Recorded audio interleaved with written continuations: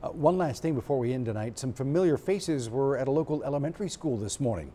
John Thomas Kobos and our very own Kristin Diaz made a visit to Metro Elementary for their career day. Now, we spoke to a few of the kids about what they'd like to be when they grow up. TV lines. I'm going to go to college and I'm going to get my degree, and then I'm going to see if I could be a doctor.